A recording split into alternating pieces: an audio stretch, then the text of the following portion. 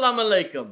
Welcome to Muhammad's Boom Boom Room, where all of my guests either agree with me completely or they go boom. I am your host, the Prophet Muhammad, peace be upon me. And with me now is the greatest supervillain of all time, the Clown Prince of Crime, the Jester of Genocide, the Ace of Knaves, the Caliph of Clowns, live and in person, it's the one and only Joker! Pre-recorded for this time zone.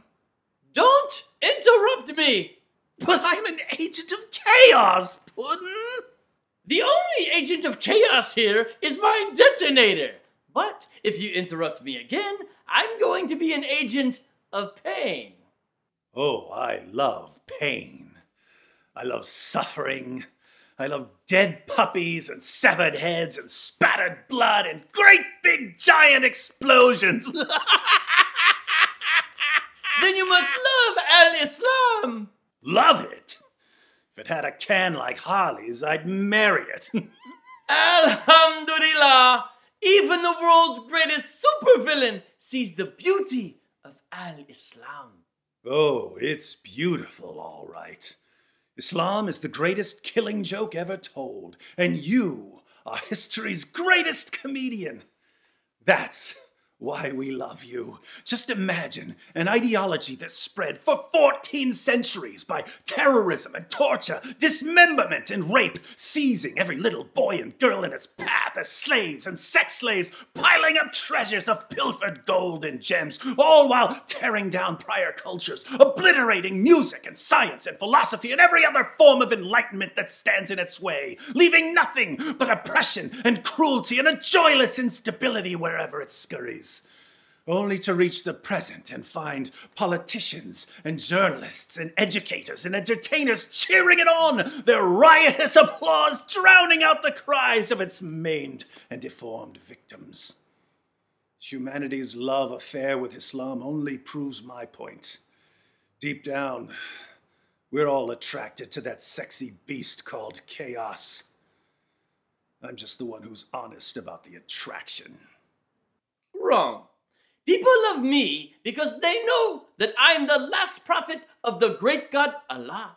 The great God Allah sent me to tell everyone that they need to submit to Him, and that the only way they can submit to Him is by obeying everything that I say about how to go to the bathroom, how often to shave your pubes, how to kill lizards and dogs, and if they dedicate their entire lives to living and thinking and walking and talking and dressing and shaving and going to the bathroom exactly as I say, then the great God Allah will allow them to spend all eternity deflowering young virgins. Good one. Now let me try. Ladies and gentlemen, hobos and tramps, cross-eyed mosquitoes and bow-legged ants, I come before you to stand here before you to tell you a story I know nothing about. One morning, in the middle of the night, two dead fellows stood up to fight. They stood back to back, facing each other, drew their swords and shot each other. If you don't believe my lie, it's true. Ask the blind lady on the corner. She saw it too. So how did I do? How did you do what? All you did was spout a bunch of nonsense. Oh, that's not what we're doing? I thought I was a student in your master class on the art of homicidal comedy. Comedy is haram. Comedy is haram. That's it! There's the messenger of mirth we've all been waiting for. I'm so glad you finally got your own comedy show. You make the Marx Brothers look like the Brothers Grimm. This is not comedy. I have been sent by the great God Allah to show people the halal and the haram and to shout Allahu Akbar as we cut off the heads of anyone who says that Islam is not a religion of peace.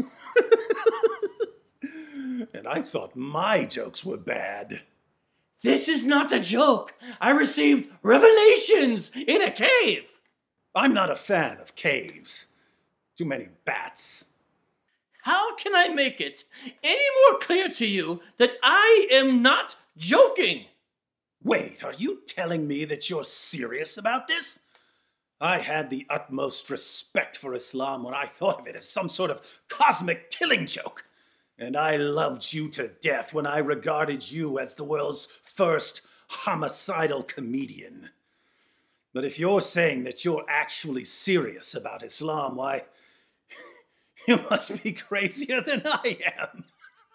I'm not crazy. The great God Allah declares again and again in the Quran that I'm not crazy. In Surah 7, verse 184, Allah says that there is no madness in me. In Surah 15, verse 6, the unbelievers call me crazy, but Allah knows that I'm not crazy. In Surah 17, verse 47, the unbelievers say I am bewitched, but Allah knows that I'm not bewitched. In Surah 23, verse 70, Allah says that I'm not possessed. In Surah 25, verse 8, the unbelievers again say that I'm bewitched, but Allah knows that I'm not bewitched. In Surah 34, verse 8, Allah again says that there's no madness in me.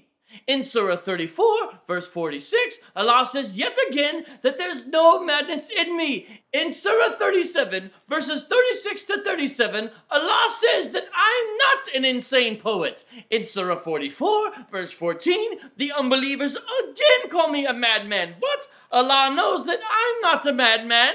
In Surah 52, verse 29, Allah tells me once more that I'm not crazy. In Surah 68, verse 2, Allah reminds me again that I'm not crazy. In Surah 68, verse 51, the unbelievers again call me a madman, but Allah knows that I'm not a madman. And in Surah 81, verse 22, Allah says one more time that I'm not crazy.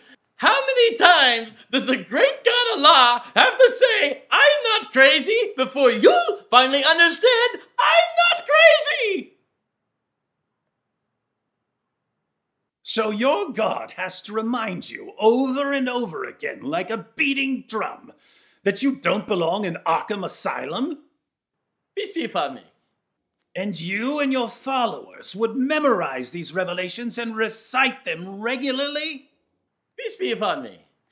I have to say, Mosey, you're only proving my point. What kind of sane person needs to be relentlessly reminded that he's not bat-crap crazy? What sort of sane prophet needs his followers to constantly recite verses claiming that he's not stark, raving mad? Stop trying to convince me that I'm crazy. If I'm crazy, why do I have 1.6 billion followers? Why is Al-Islam the world's fastest growing religion? You're still proving my point, Mosey. See, there's no difference between us and everyone else. All it takes is one bad day to reduce the sanest man alive to utter lunacy. That's how far the world is from where I am. Just one bad day. You had a bad day once, am I right? I know I am. I can tell. You had a bad day and everything changed. Why else would you run around calling yourself God's final prophet and slaughtering anyone who disagrees with you? You had a bad day and it drove you as crazy as me. Only you won't admit it. You have to keep pretending that life makes sense, that there's some point to all your struggling. You make me want to puke. Come on, tell me. What made you the way you are? Girlfriend trampled to death by a camel, maybe? Brother carved up and eaten by some tribe of cannibals? I know it was something like that. Because something like that happened to me. And I went crazy. Something like that did happen to me. Many times, in fact. My father, he died before I was born. My mother, she sent me away to live with a family of Bedouins in the desert. But after a few years, the Bedouins got scared of me. They thought I was demon-possessed. Pretty normal childhood, I suppose. So my desert family sent me back to my mother. For a brief time, I was happy. Then she got sick and died too. I was only 6 years old, which is the same age that Aisha was when she married me. My grandfather, he tried to take care of me, but he died 2 years later. Every mother figure and every father figure I ever had as a child was stripped away from me by the time I was 8 years old. I guess you never really recover fully from something like that. Let me get this straight. Behind all the harams and halals and Allahu Akbars, you're just a little boy in a prophet costume crying for mommy and daddy. Would be funny if it weren't so pathetic. Oh, what the heck. I'll laugh anyway.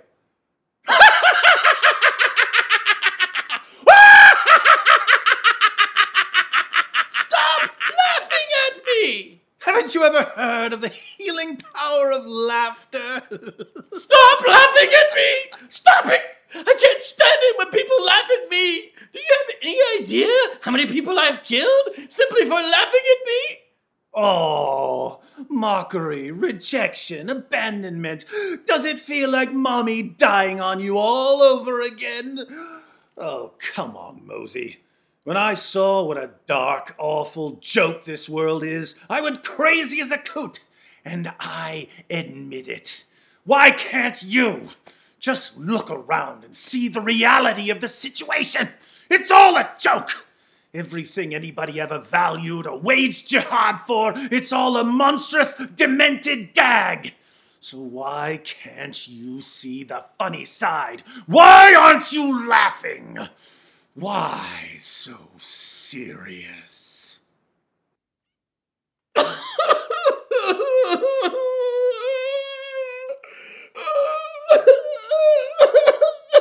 Well, looks like I can cross "Watch a Grown Man Cry" off my Christmas list. Thanks, Mosey. Christmas is a romp. You've got to break them down before you build them up. Now, let's put a smile on that face.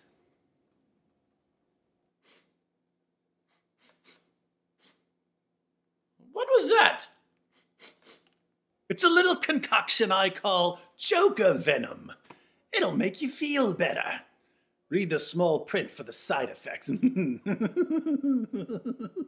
are you telling me to read the small print? Small print, large print, font size doesn't matter because, as everyone knows, I can't read.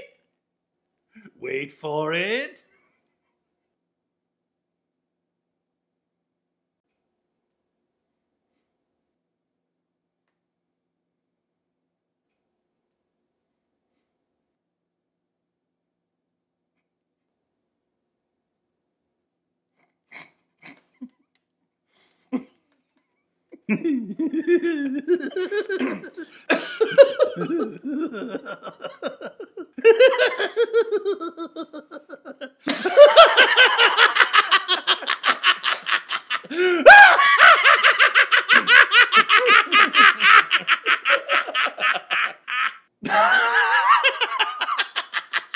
What's so funny?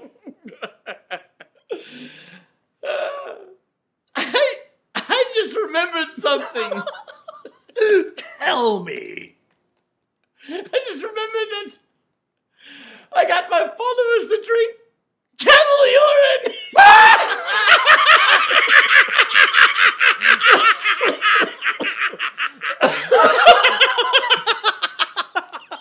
Here's another good one. Think of it. The two of us, me and you, trying to find meaning in a meaningless world. Why be a disfigured outcast when I can be the clown prince of crime? Why be an orphaned boy when you can be a prophet? What a joke! Ooh, I know. How about a magic trick? Life's been good to me. I'm going to make some of these verses disappear. Ta-da! Abrogation! Abracadabration!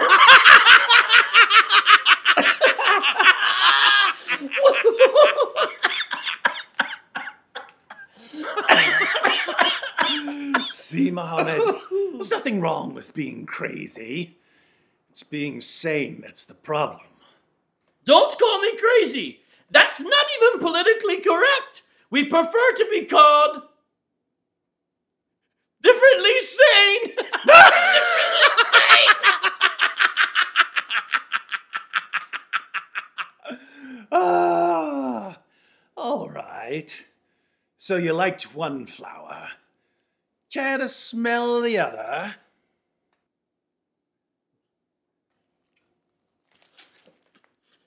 Hey, what was that? Camel pee! Oh, I love camel pee. Hit me again, Puddin'.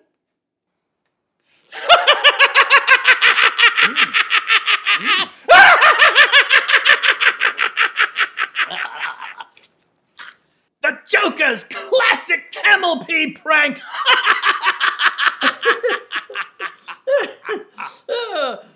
Speaking of pranks, do you know who the greatest prankster in the history of forever is? The great god Allah. Really? So this Allah of yours is the great god of gags? He's the best. In the Quran, he brags about being the best of deceivers, and he doesn't disappoint. He once tricked the Jews into thinking that they had crucified Jesus when they didn't. The prank was so epic, even Jesus's followers thought he was crucified, and they ended up building a religion around the crucifixion. Billions of Christians now believe that Jesus died on the cross because Allah did the best prank ever. So Allah started Christianity as a gag? That's brilliant! Who else could ever trick that many people? But he didn't just prank Jews and Christians. He even pranked Muslims. Even me. He tricked us into marching out into the Battle of Badr by giving me a dream, convincing me and my followers that we wouldn't be outnumbered when we got there. We were totally outnumbered! Oh, that crazy Allah! Always tricking his prophet and his followers. My closest companion, Abu Bakr, once said that if he had one foot in paradise, he would still fear Allah's deception. Now there's a man who finally realized what it means to worship an omnipotent prankster. Can you imagine? You've got 1 foot in Jannah, you see all your virgins lined up, but you're still worried that Allah is just tricking you and he's just about to yell, "Psych!" and send you into the fiery pits of hell. Oh, Allah truly is the best of all deceivers. I'm starting to like this Allah. I'm telling you, he's the best of all deceivers. Wait a minute. It all makes sense now. You're not the comedian here.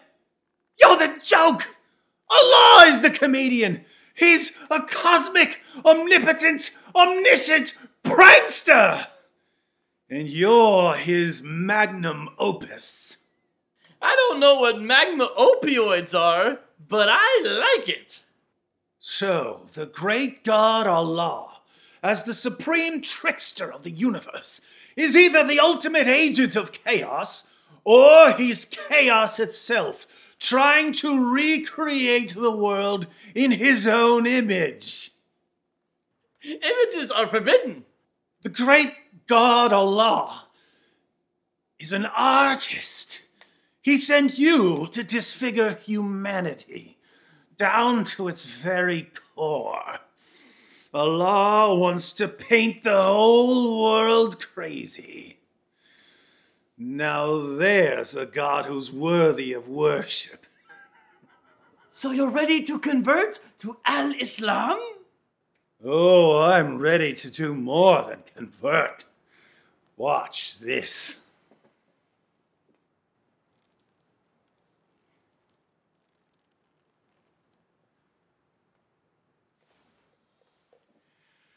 I am a prophet prophet of the great God and best comedian and prankster and deceiver ever, the great God Allah! Hey, that's not funny, even with the Joker venom. Pump your brakes there, Mosey. There's a new prophet in town. Well, then this town needs an enema. Careful! The clown prince of prophets doesn't take kindly to being serious. Now, as your prophet, I order you to start laughing! You're lying! You think that just because you're the only person in history who's whiter than I am, you get to be a prophet? Allah told me I'm his final prophet. Oh, really? A God who brags about being the best of all deceivers. A God who even deceived you to get you to march into battle. That God told you that you're his final prophet, and you believed him? Tell me, Mosey, you ever dance with the devil by the crescent moonlight? Yes, and he looks just like a black man. But then I realized dancing was haram. As your new prophet, the first order of business is that you need to recite the Shahada! There is no God but that great big prankster in the sky, and Joker is his messenger of mirth. Here, shake on it. Shaking hands with a kafir is haram. Calling your prophet a kafir is haram! Haram! Haram! Haram! Haram! Sanity is just like jihad. Sometimes all it takes is a little push of a button. Well, what are we waiting for? Let's blow ourselves up and get our standing ovation.